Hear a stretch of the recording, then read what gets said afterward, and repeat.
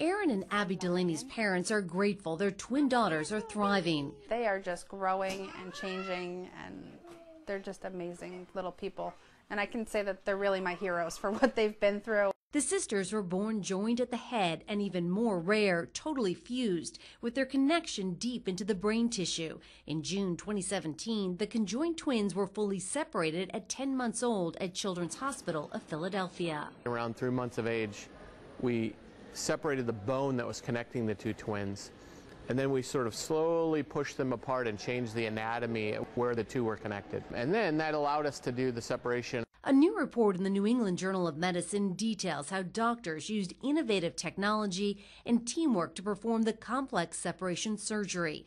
A computer navigation system helped them map the connected blood vessels that needed to be divided between the twins. The most difficult part for these girls where they shared some really important big blood vessels, and sort of having to be able to separate those and have the brain kind of recover after we did the separation was really the hardest part. Some of the stuff they were doing had never been done before, so we didn't know how it was going to work out. But luckily, everything turned out incredible. We have miracle little girls to show for it. Happy birthday! Now 2 years old, Erin and Abby are receiving many therapies, including physical, occupational, and speech.